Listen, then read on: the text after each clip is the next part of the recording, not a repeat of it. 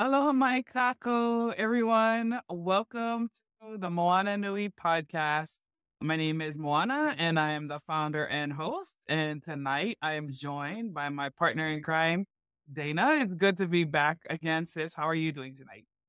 I am doing pretty good. Welcome to everybody that is tuning in live with tonight's special episode. We're so excited for you to be part of tonight's show. But of course, for those who may or may not know us, your first time tuning in, I'm Dana, the other half of the Moana Nui Podcast. I am a voice actor, event planner, a photographer, and the list goes on.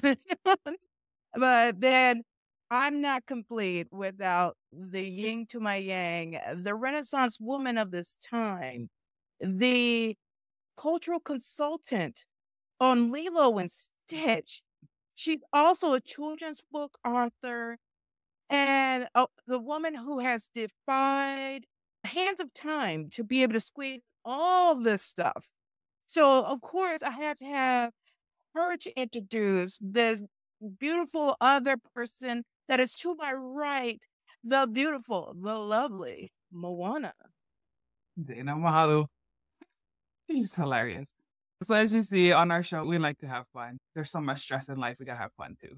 But I wanted to welcome everybody. This week we get to continue our celebration of Mana Wahine Month, Women's History Month. International Women's Day was last week. I have the honor and privilege of working with a wonderful team of Mana Wahine, Dana, Latoya, Pawahi, and Jazzy. And of course, my mom, my sister, my kupuna, all the Mana Wahines. But tonight, I'm really excited I know I say that every week, but I cannot help it. I get excited to talk with everybody because these are people that I respect and really enjoy bringing them onto the show to get to know more about them and their work and also share it with all of you. Sheri Daniels is our guest tonight, and she is the CEO of Papa Ola Lōkahi, Mana Wahine of Papa Ola Lōkahi. And I really respect her, love the work that she is doing for our community, and really who she is as a Wahine, as a person. We met last year, like 1 year ago, I think, at a Women of Color conference. We never really meet. She was on stage, and I was like, hallelujah, we have a Native Hawaiian woman panelist. Can we really have some Hawaiians in these spaces? So I was like, okay, I got to reach out to her. She didn't know me, but you know what? I just want to put them out there. And we came together again at the CNHA conference in Vegas. We talked story, and here we are. She acknowledged the work that we were doing and invited us to become one of Papa Ola Lōkahi's continental partners, which is something awesome that they're doing for our Kanaka community living on the continent or in the diaspora, even outside of the US. So I want to tell you guys a little bit about her. She's probably going to be like, oh my God, why is she reading my bio? But you need to know who she is. So Sheri Daniels, she's been the CEO of Papa Ola Lōkahi since 2016. She was born and raised on Maui. She is a doctor. Dr. Daniels is a graduate of Kamehameha schools, no surprise. She holds a degree in the field of counseling psychology and has several license certifications. She has more than 25 years in social services programs across Hawaii in both nonprofit and government sectors. She was recognized in 2014 with the Maui County Women of Excellence Award. And she's also earned other awards, including Pacific Business Use, 40 under 40. That's right, we under 40. She's actively involved in various community organizations on Maui, including Hawaiian language education, which is so important.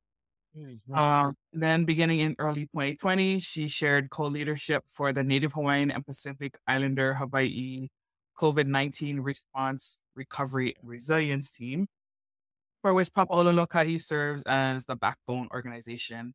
She's really committed to the needs of our community, to helping Kanaka, to uplift us, to help navigate us through some of the systemic challenges that we face as Indigenous people living in an occupied space.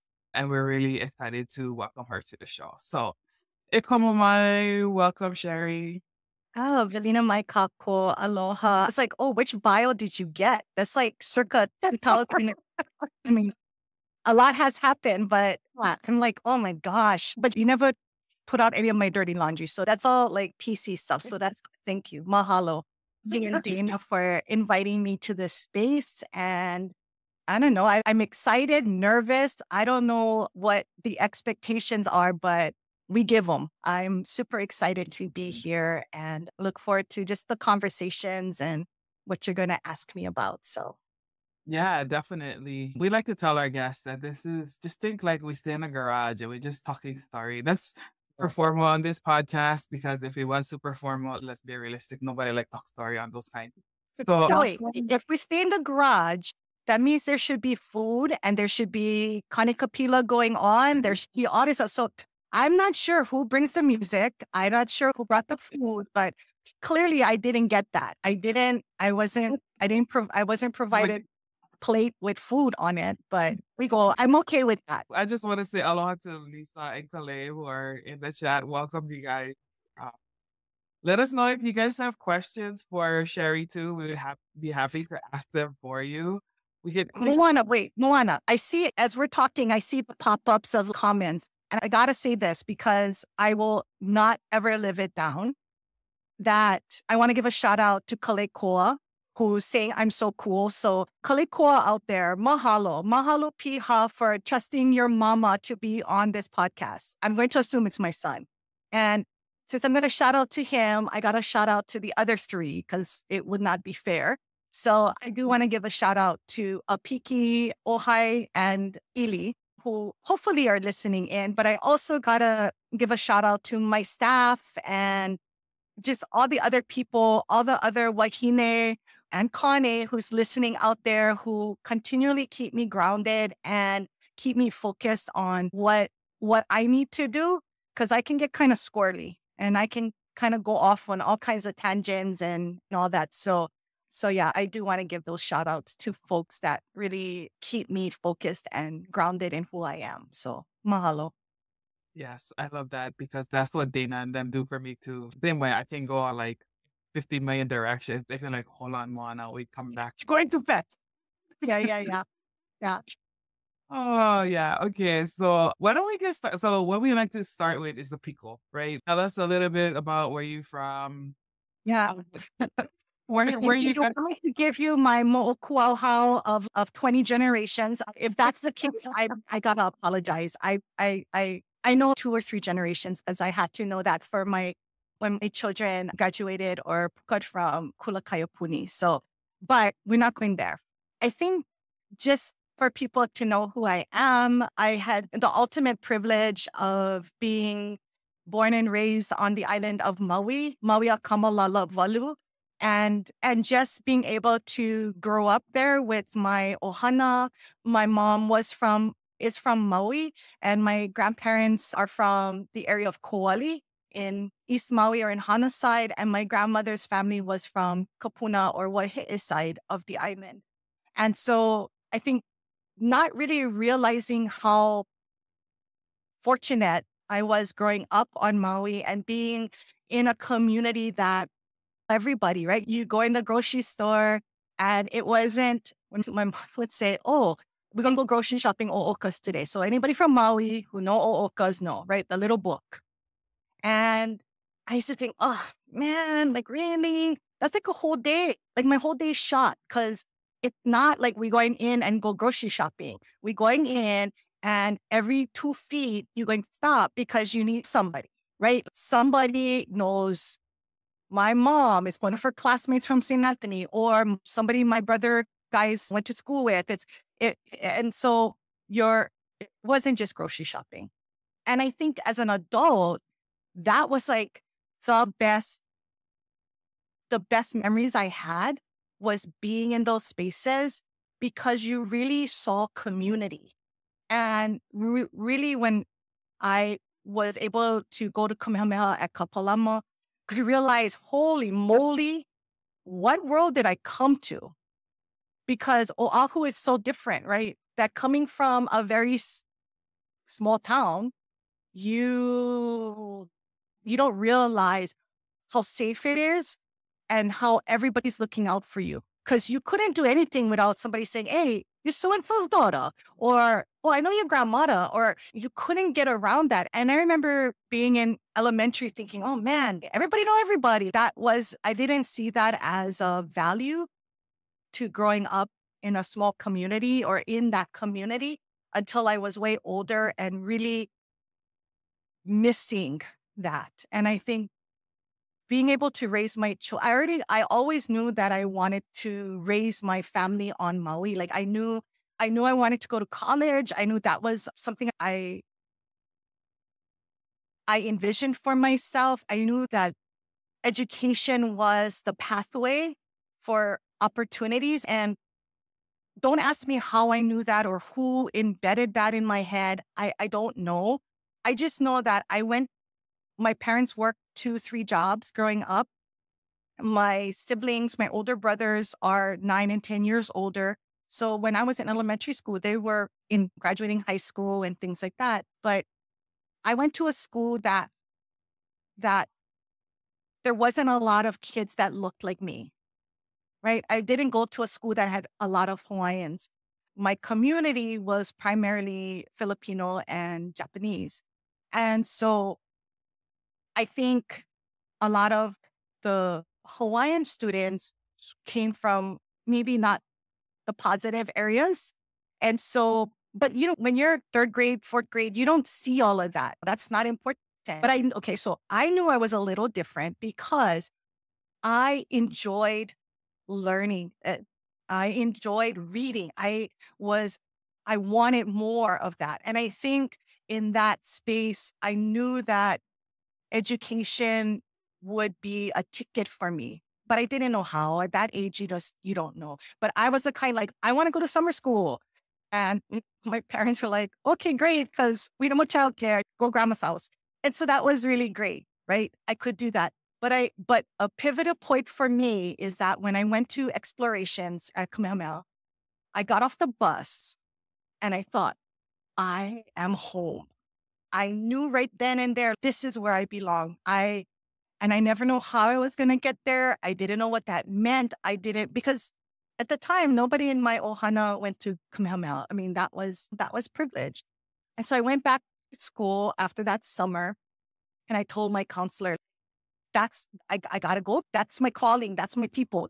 I just felt so, I just knew. I knew it in my na'au. I just knew it in my body when I walked off that bus. And I tell that story because I think that's very indicative of who I am as a person, that it is about what my na'au is telling me, that at 5th grade, I may not have the words to say, that's my kupuna. That's that ancestor kind of nudging. But now, very clear, that was very intentional in my journey. And so got to go to Kamehameha. I was also very lucky. That's where I met my kane, who is from Kauai. And so really, I know Moana Nui. And so having that opportunity, but I knew that I wanted to stay in Hawaii for college. I knew that I could get just the opportunities. I think my philosophy was always that I knew I wanted to serve my community, and being home was the best way to do it. And I wanted to live on Maui and raise my own family on Maui. But I also knew that it didn't matter where I went to school, that for me, the education and the learning was all around, was always going to be there, that it didn't matter the school, that it mattered the person. Like I brought the willingness and that wanting to build my own ike, right? The school never mattered. Now, I'm not saying I'm not happy that I went to Kamehameha and graduated. No, I am totally appreciative of everything that institution has provided. But I do believe that sometimes we put all of our eggs into a basket hoping for like this magical result, that at the end of the day, as Kanaka or as a Wahine, that we make choices on how and what we value and invest in.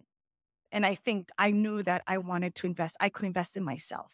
And so fast forward, we live on Maui. I have 4 wonderful keiki. I think one thing people don't know about me is both my husband and I struggled in infertility. All of our kids are adopted. And so I had just the wonderful privilege of watching all of my babies be born. And they all have their own story. I might also I had my own birthing experience with each of them.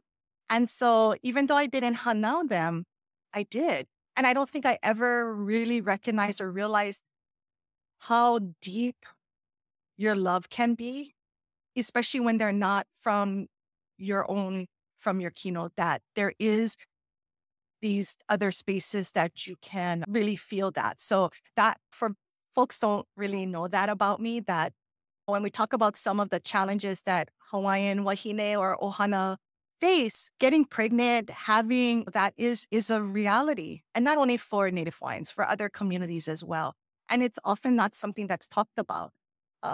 It's a struggle. And so we have been very fortunate to have 4 of them. My oldest is 21 and the youngest is going to be 14. That being this makua or this parent, I don't see myself as an adoptive parent. I'm their mom. But I also recognize all of my kids know who their birth moms are. They understand their birth story. They understand what got us to that point. And yet both my husband and I really believe that we weren't looking. We weren't searching. They found us in all of the cases. And so I think there's a sense of even more kuleana when you raise this person as this parent. Like, you get a lot of kuleana that you it's not yours. Somebody entrusted you with this gift that there's no amount of money I could give these birth moms for what they gave us. And I think that's the part of our community, right? That's how we are. That things come when the timing is right, and that the purpose attached to that and what all of that involves. So, and then I've been very fortunate to be able to do a range of jobs that I really enjoy and end up at Papa Ola Lōkahi. I think that's a whole lot about me. I'm so sorry. Now the time is gone and now we cannot ask other questions, but. We can. What was the most difficult part of raising your keiki, whether health related or otherwise? Question, Kalefua. Oh my gosh. I think you worry that you're doing it wrong, that a decision you make is going to make them upset and they won't appreciate you or see you in that the pressure of deciding things to help them be better people. I think that's the hardest part, and being able to, you're not there to be their friend. I mean, right? You're there to help them understand their kuleana and their role and to be productive in their community. I had somebody ask me one time, "Oh, what do you want your kids to be when they grow up?" And because I think sometimes people compare my husband and I in our own accomplishments, that's where our kids should be. And I'm always like, you know what? If my kids want to go flip burgers at a fast food joint, happy days. Because if them doing that brings them joy, that they get up in the morning and they're like, yeah, they do their best and they're productive in their community, that's all I can ask for. I don't need them to achieve a bar that they think I've placed for them, right? Like, I don't need them to reach a bar. I have my own bars that I put up for myself. And I just hope that I don't create that expectation or their belief that mom has an expectation that we got to be this high achiever. Now, I do say education is a big thing. And that is something I think myself and my husband will not compromise on. That you learn doesn't mean you have to go to a 4-year school. Sometimes other ways of learning is just as good, trade schools or other things. But to not want to learn, that's not acceptable. And so I think that's probably the hardest, is not having them achieve for me, but achieve for themselves. Like they're probably like, yeah, you're not here at our house when she comes home, or like cleaning day. Like she has some bar. Like, mom, no try food, no try act. So I'm sure they're gonna all like text me later, mom, why you acting up on the podcast? So yeah, I mean, I think that's the other thing. People laugh because I think our kids have been raised in an environment that allows them to be their genuine self. And so sometimes my kids talk about things that I think some families are like, what the heck are you talking? Like, why would your daughter say that? And I'm like, why wouldn't she? And I'd rather know. I think that's just my philosophy. I'd rather know than not know, because at least you can see it come. You know what? If you're going to clock me on the head, come forward. Just come straight at me and hit me. Because then that gives me the choice on whether or not I can move, or I'm going to let you hit me. When you come off on the side or throw me off, I really have no choice. I don't have a choice. And I think that's the thing for me is you got to give me a choice. When you don't give me choice, then that's not fair. You're not fighting fair. But if you get an issue, just roll up on me. Let me see you come walking towards me. So I can definitely relate to that. I'm the same way. I'm like, just be straight, be upfront. Of course, not everybody's like that. And if you're gonna come for me, but it's like you can do that, but just know that you're not gonna get the best of me. Is what I'll say.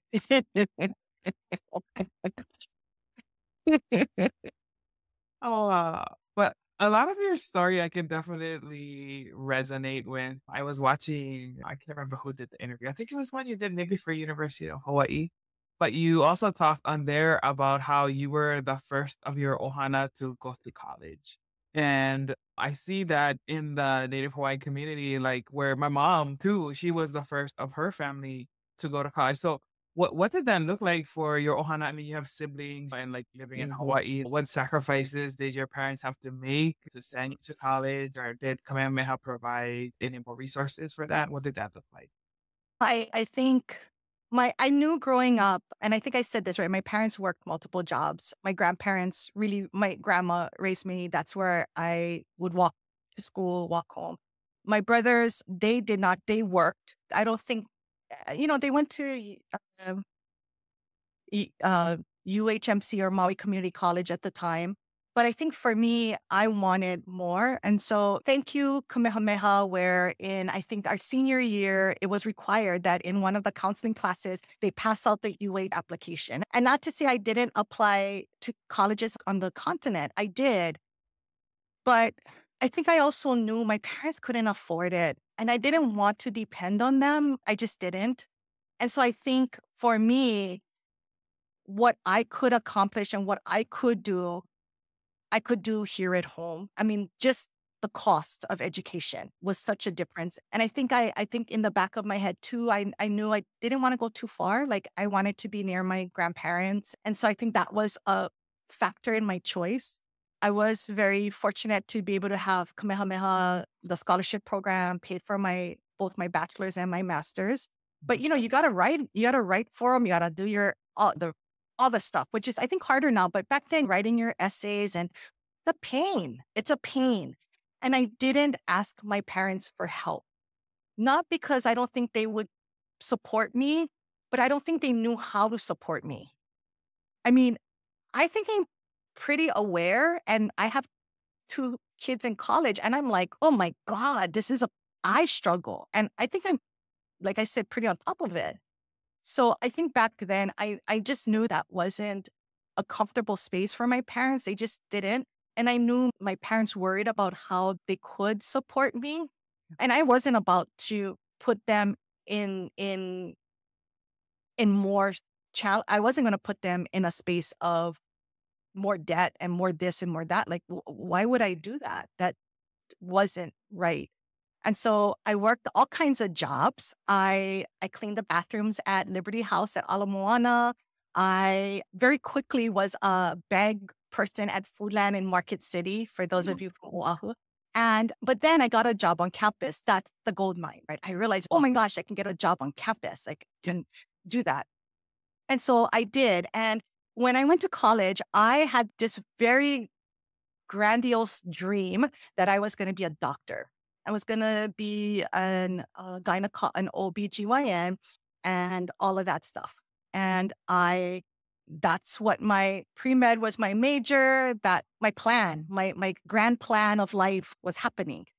And then I realized, and I say this all the time, I suck at math and science. That is not, STEM is not my friend. And I failed organic chemistry. And my second time I didn't pass, I was like, what am I going to do? What am I going to do? At the same time, I was in this program that helped marginalized communities, students who was looking to medicine to get some opportunity for some research, but also maybe even early admission. And so I had applied to that, and I was assigned to a lab that tested medication on rats on campus. And if you don't know what's there, you just don't know. And I was amazed at the size of chickens and all the different animals that was there for research. And so my lab tested different antidepressants on mice, and then using cats as some of that part.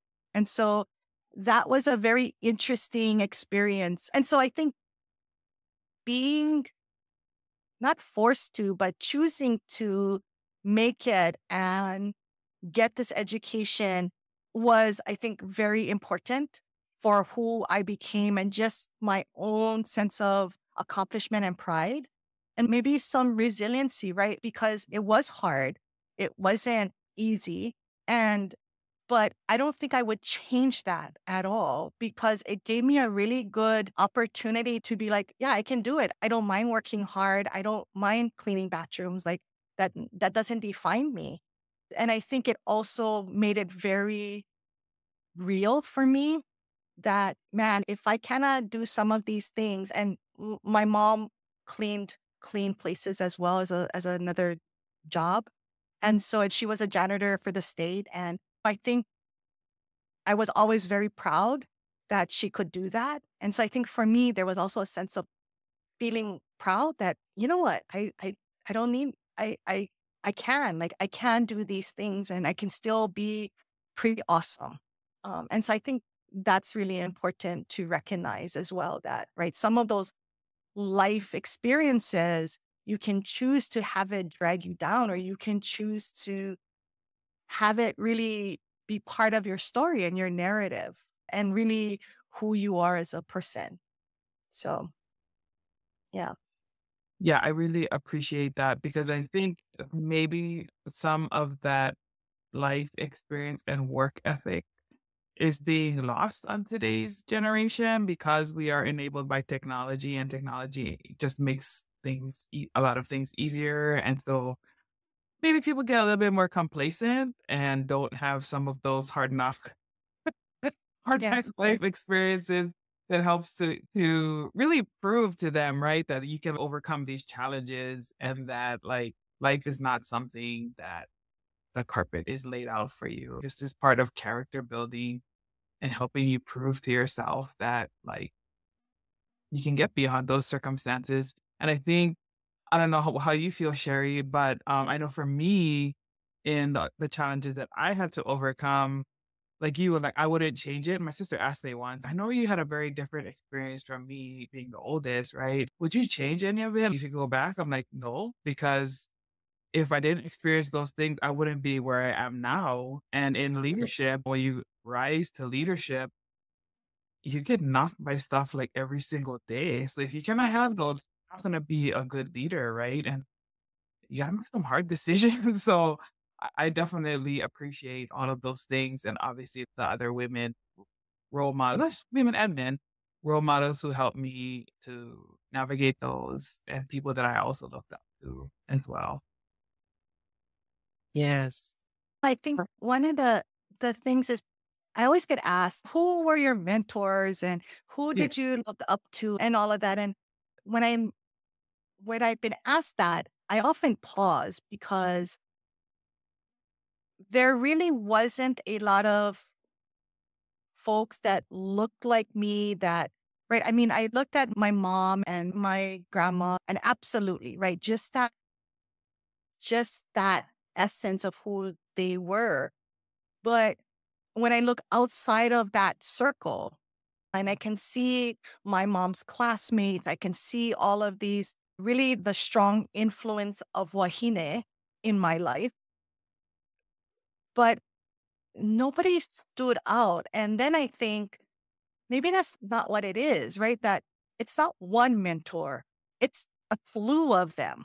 It's all of these aunties that collectively had influence, right? In different phases of my life, in different periods of my life, right? Or what is they say season, reason, lifetime. And I think those people had impact and influence on my life, both positive and negative, right? Both positive and negative. I think influence can be either way. I don't think I intentionally thought, you know what, when I'm 19 years old, yeah, I'm going to be running an organization. I'm going to be top dog. I'm going to be doing all this stuff. I'm going to be an influencer of my time. That was not even in my life plan, right? That was not in my life plan. My life plan was I was going to college, and I'm going to say this because not get pregnant in high school. Absolutely. Don't get pregnant in high school, graduate college, get married, buy a house, have kids. That was my life plan. My parents, love my parents, but they're both state workers, right? And so when I got a job at the state out of college, they were ecstatic, right? They felt, oh, we don't have to worry about you. You will be fine. And 5 years later, I'm like, I'm out. Like, I'm outsies. Like, this is not, like, it wasn't a fit for me. And I had a really good supervisor at the time who really, this is not a fit. Not knowing what that meant, but yeah. And so able to really learn how to have these experiences. And so fast forward 20 years later, I go back to the state. And at this time, my mom has already passed. And so my dad, he is thrilled. He is, yes, that's what you see now. If you stayed, you would have had 20 years. You would have. And I'm like, yeah, but I wouldn't have been happy, or I wouldn't have all these experiences that make me who I am. And then when I left the state to go to Papa Ola Lōkahi, I think my poor dad, he was like, okay, I give up already. But, I think he recognizes that I moved to my own beat of the drum, and that it's more about the experiences and being in a place. I think all of those things in life, all of the experiences, all of whatever you have helps put you in the place where you're supposed to do the most work and the best work. And I used to hear people say, I love my job. I can't imagine being anywhere else. And I used to always think, yeah, I like my job, of course. But I can say now that there is this feeling of, I don't know if even with all the ups and downs, I love my job. I have this passion for it. I think I'm pretty decent at it, but it fits me the best of all my career, all my jobs that I've had along the way. This fits me the best. And I think that's really something to be said when you can say that about your job, is that it is the best fit ever, right? That I get to be in spaces and with people that help me grow, that allow me to help them grow, that pushes my understanding of things, that helps me better understand who I am as a person, but also what I contribute to our community. And it's those kinds of things. Not easy. But yeah, I can really say I thoroughly enjoy my job. Definitely, yes. Now, Sheri, with you being as the CEO of Papa Ola Lōkahi, could you describe the mission and goals of the organization and what led you to take on this leadership role? Okay, so Papa Ola Lōkahi is, our mission, our kuleana is to uplift Native Hawaiians, the health of Native Hawaiians to its highest possible level.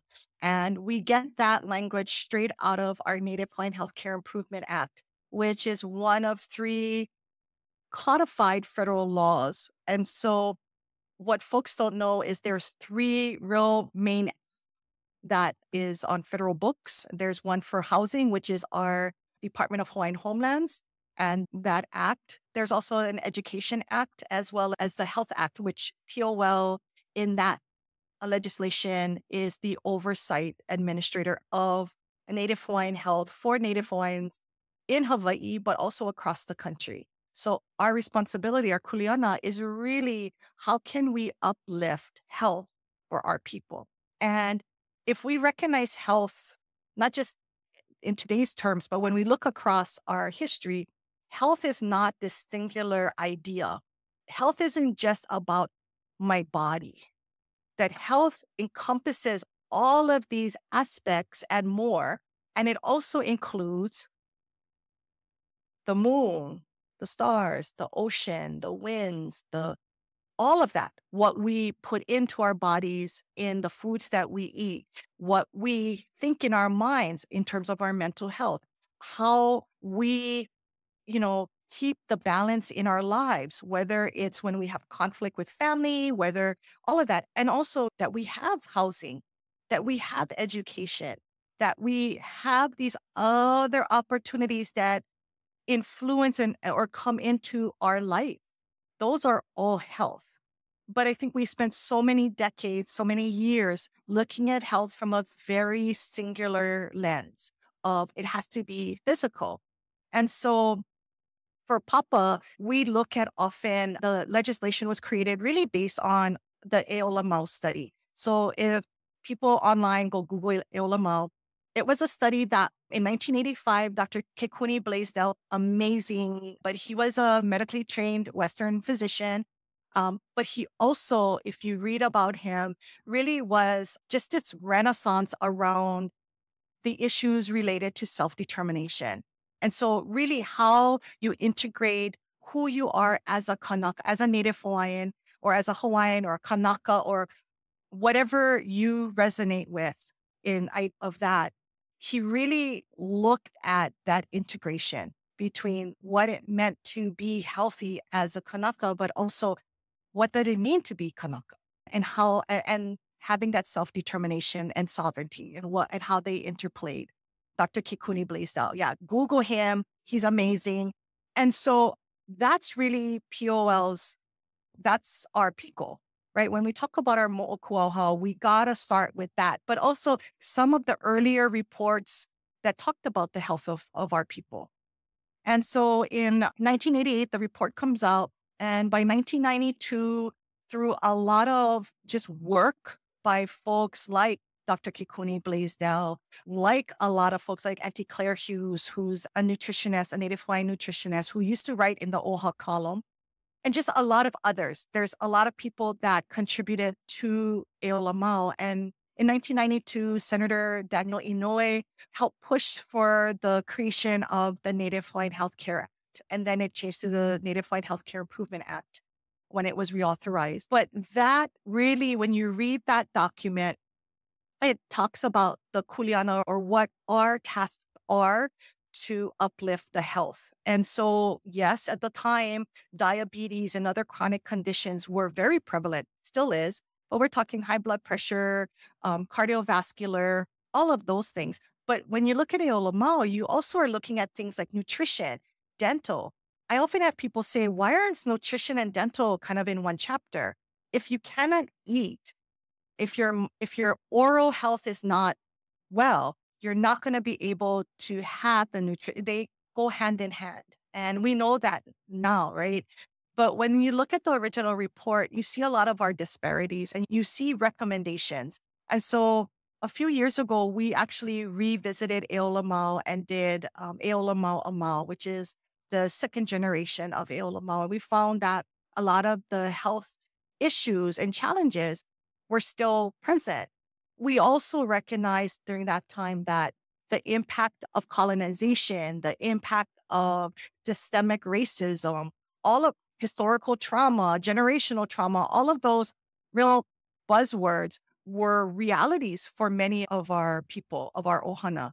I don't know if people could use those words as readily or as comfortable and not really knowing what that meant. But when you talk about those layers of eha, of trauma, and Hawaiians never had a word for trauma when you look back in the Wakahiko. And so, but when we look at those layers and layers of unresolved eha, they're going to come out some way, somehow.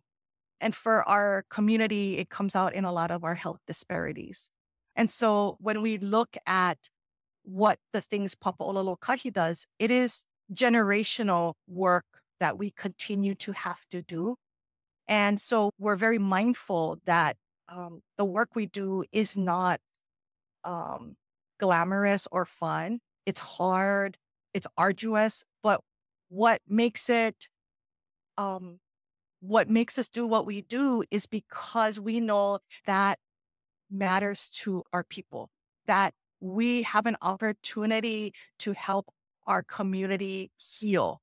We have an opportunity to help our kupuna stand in as the ike that they hold, that they have value, that our ohana are more resilient than what we see on paper. And so I think those kinds of things make a difference in the work that POL does. We get funded through Congress every year, and the funds that we get are used to fund 5 of our Native Hawaiian healthcare systems that's located in Hawaii, and that's part of the legislation. And then POL also funds different initiatives on the continent, especially as we see more of our people moving or growing on the continent. We're looking at how does that work? How do we continue to stay connected? Because we recognize the real big difference for our community is the connection to culture. Culture is the key in a lot of things, right? You take away culture, whether it's language, whether it's our values and belief, we don't have a people. And so if we're looking at how we uplift, the first part is to really recognize where our connections lie and what does it mean to be connected to who you are in your community and in your culture. And I think sometimes we're in this space and time where I think it's easier to say, I am Hawaiian, or I am Kanaka. Like there's pride in that. There's value in that. But there was a time, right? We know this, that many of our kupuna did not have that uplifting feeling of, yeah, you are Kanaka. Yes, your ike and your beliefs and your values are what matters. And so I think it's also reestablishing, reigniting what that means. And so that's just some of the way we think at Papo, that it is our privilege to be able to be in this space and create opportunities for our community to thrive. And I'm going to be the first to admit, it's not always perfect, and it's not always maybe what people hope for or expect or want. And I think that's par for course. But again, I'm not looking necessarily for perfection. I'm looking for understanding on how we can do our job better and how we can uplift the greater lahui in the work that we do. And we do that on really supporting our community and our community partners. We're really strong believers that it's not me, it's not my staff, it's not us that create resiliency, that communities already have it. Our role is to provide opportunities and hopefully resources that allow them to demonstrate their resiliency and their abilities, and then to network them with others, right? So that they can grow their own purpose. And so it's always like a makawai, right? An awai coming down. For us at POL, we really have an opportunity to be the source, to push the water down so that it can fill into our partners, which are like the lo'i. And that our partners are the ones who caretake that lo'i, cleaning it, keeping it so that the weeds don't block the water coming in, that everybody's putting their hand in the work. But if we look at that model of thinking, we all need each other at the different levels. And that part of our responsibility too is to understand those that are in the lo'i, what does it mean? What does that mud feel in your toes? What does it mean when you're pulling that huli and you get to see what has grown and that you can feed your community, right? But then, because then that, for me, I got to recognize up at the top, I got to keep all of that clean. And we got to make sure we have the resources to keep the water flowing, right? So those are some of, I think, the thinking we have at POL is that it is truly the collective we. But, I like using the visual of a potluck, right? We all bring something to the potluck. My husband would probably say, just bring bag chips or the forks. That's what he would tell my kids. Sign up for the napkins. But if we all brought chips, that wouldn't be. But when we bring all the things that we cultivated, that we made, that we put together, and we bring it to the potluck, look how much more rich and robust that is, right? And then when we're like, oh, Auntie, no worry. You know what? You was busy last night. We bring extra mea for you, right? That as a community, we're coming together as well. And we're helping to bridge that and create those spaces. And I think that's pretty awesome to be able to do and again, have the privilege of doing that. Like not a lot of people have that opportunity to create and to watch communities thrive, not just survive, not just exist, but truly thrive. Now, there are times that is going to fluctuate. Sometimes people are going to struggle and they're just holding on and surviving. And then sometimes it's even worse where just thinking about existing is a challenge. So it's also coming to communities and coming to our partners where they're at, because they're the experts. Our role, my role especially, is to be the translator, to advocate for and to better understand those needs of our communities, not only in the Pai'aina, but across the continent. Because if I do not understand where our community is at, where their struggle is, and I'm not just saying access to health, that's important, but where they are in their own positionality of who they are as a Hawaiian, as a Kanaka, as a Wahine, as a Opio, then I don't do my job to the best of my ability. And I think that's really important. That matters to me. That is more than just kuleana, right? And so that's really, I think, when we think of PO, that's the passion. And that's what I bring to the table that is always at the forefront. It's always like right there. And what would our kupuna say? What would our kupu expect? And it's not a burden. It's you do this for a greater purpose than yourself. And so, yeah, that I think is POL in a nutshell. Mahalo. That is so beautiful. And I love that you use the awai and the lo'i because it's such a nice tie into our culture and our worldview and the holistic approach that you take, that it's not just the kino, right? It's all of the things that make us Hawaiian. Because I gotta admit, like when you first said reach out to me, I was like, Sheri, I don't know what the heck I bring to health. Like I'm not my background. Like I know what dafta, I know what we're not like any of those things. But when you explain it like that, I was like, oh yeah, I can help. Because it is really about what it means to be Kanaka. And I'm like, oh, okay, yeah. I am definitely on about helping other Kanaka embrace their culture and reignite like the value that our kupuna have, that our culture has. Because it often gets overshadowed, right? In this Western society that we live in. And as we know, so many people exploit our culture for... And I wonder too, and I do believe that sometimes we put our own layer of, right, we're not Hawaiian enough, or somebody else puts that layer on us. I mean, I don't know who's listening in, but if we really think about how many of us have thought that, I'm not Kanaka enough, I'm not Hawaiian enough, I don't olelo well enough, I don't practice my culture, I know ken hula, I don't, and so... I'm going to say this on my own self. I don't know how many people ask me, do you do hula?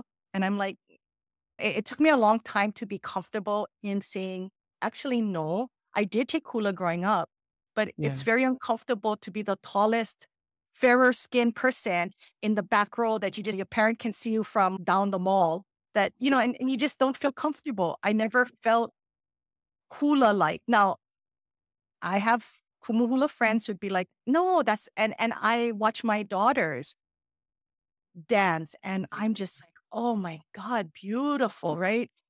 I wish I could do that. I wish I could play ukulele. I wish I could just sing, right? I could pick up a ukulele and sing at kanikapilas. That is not me either.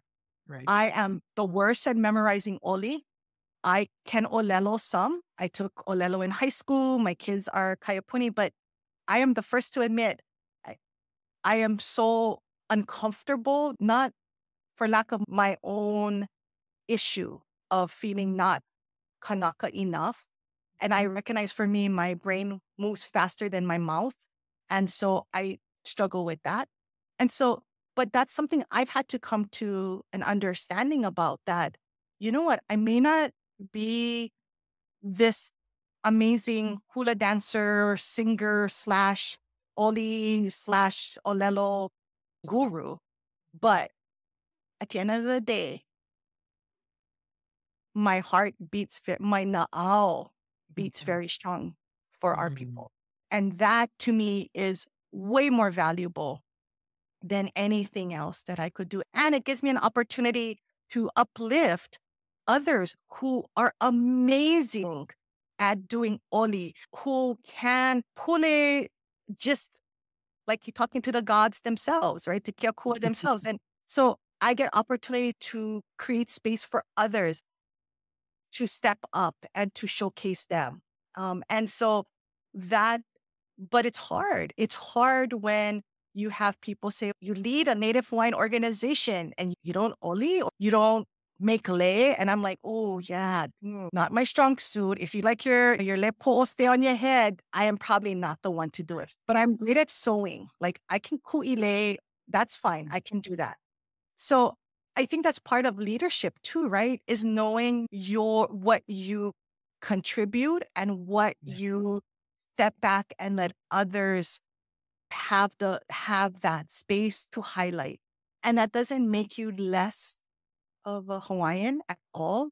I think it actually strengthens who you are as a Hawaiian, because you recognize, I mean, that's part of being Hawaiian, is recognizing your space, your positionality, what you can contribute and what you can. And that's the thing, is to be honest about what you bring and no judgments.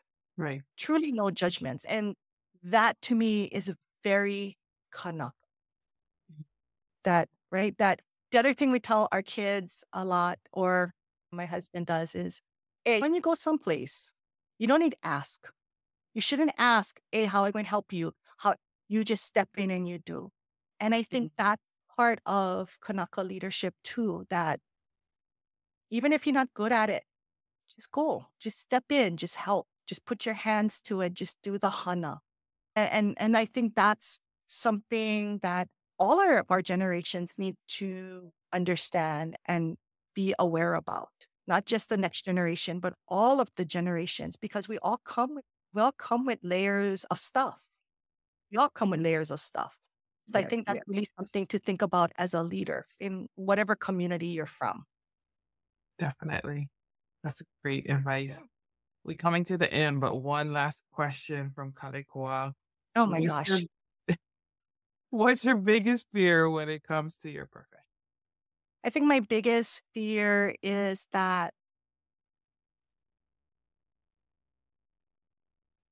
I'm not doing enough for our people, that the work that we do continues to be pushed back on, that we continue to believe that we have to behave and do a certain way in order to elevate ourselves, that all the work around self-determination, about choice, about knowing who you are as a person and as a Hawaiian, that isn't that isn't heard, that we have Kanaka who don't feel that they are Kanaka enough. I think that's my biggest fear, that nobody should feel that they're not Kanaka enough.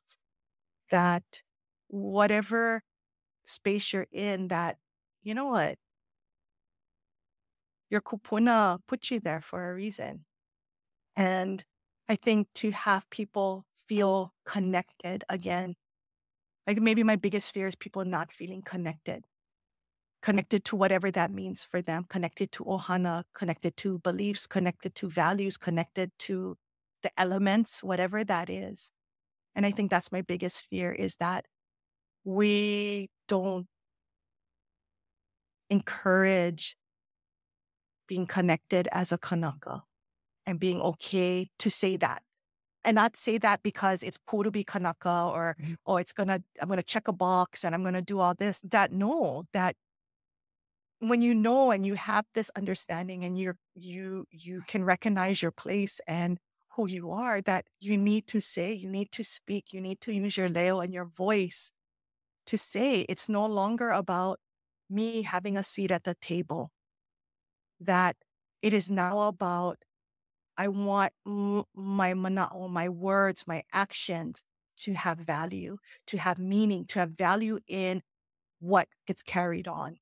And so I think that's my fear, that we don't embrace opportunities when they're in front of us because we're too afraid to act. And I think Liliuokalani has a saying about not acting for fear of failure, I guess, basically, that you cannot have that. There's enough of us in our lahui, both those with koko, but those who are just as committed to our lahui, even without that they're there to help us continue to be uplifted. And I think that's what we got to remember. Yeah, I agree with that for sure. Good question, Kalikwa. Good question. So just like that, the hour is gone. So I think we talked a little bit about like what it means to be Hawaiian, feeling Hawaiian enough. And so maybe we can continue that into our next conversation and we can explore the health equity piece.